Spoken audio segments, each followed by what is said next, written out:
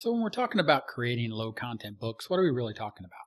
We're talking about taking a blank piece of paper, adding some words, some lines, some images, changing that piece of paper into what then Amazon takes as our manuscript, and we upload it. Amazon then prints it and then ships it to a person, and then they have a book. But if you're the kind of person, sort of like me, that just sits and looks at a blank sheet of paper and has no idea where to get started, where can you start? And that's what I want to show you today with 3 tools. And these 3 tools are going to allow you to take this and turn it into this. And at first glance, you may think this is very basic, but the idea here is we are getting started. We are taking done-for-you templates and letting it turn into creativity.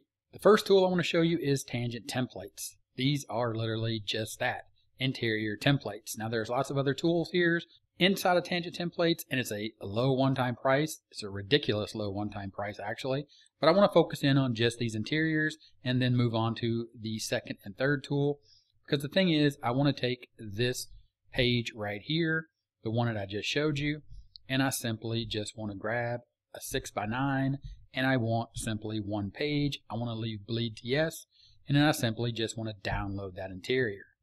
That interior is going to download, and that's the PDF that we're going to be working with in the tool that I'm going to show you to modify that PDF. But first, the next tool I want to show you is Creative Fabrica. Over at Creative Fabrica, you can buy these either one at a time or through a subscription. I have a subscription, so I can download anything, and simply all I did was look up religious quotes, and I found this bundle.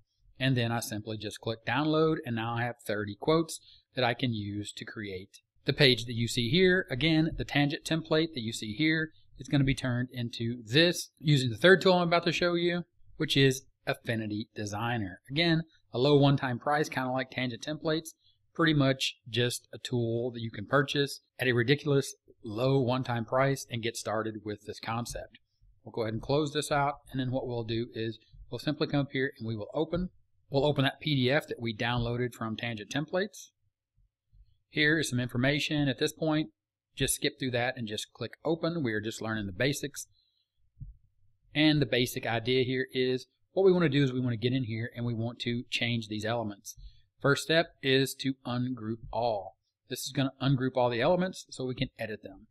And then at this point, we're simply just going to take this and we are going to delete this element, and we are simply going to come over here and we are going to click on the image, this little image icon over here on the toolbar on the left hand side, and we're simply going to go in to our quotes and we're going to find a quote that we like, and we're going to pick one of these. I picked the PNG, play around with this and see which one makes the most sense for you. That's going to open up, and then we're simply just going to resize it, drag it down here. Again, we're just going to resize this, and we're going to find a spot we like, and we're going to find the size that we want it, and we're going to make sure that it fits right in there. And it's just that simple to change that. The next thing that I'm going to do is I'm simply just going to click here. I'm going to highlight the text up here in the left hand corner. You can see the text here. What I did is I used marker. I used marker felt, and then I just simply went in here and changed all of the fonts. As you can see, it's just that simple to go and change all those fonts. Down here, I did the same thing, and I changed this from keywords to inspirational words.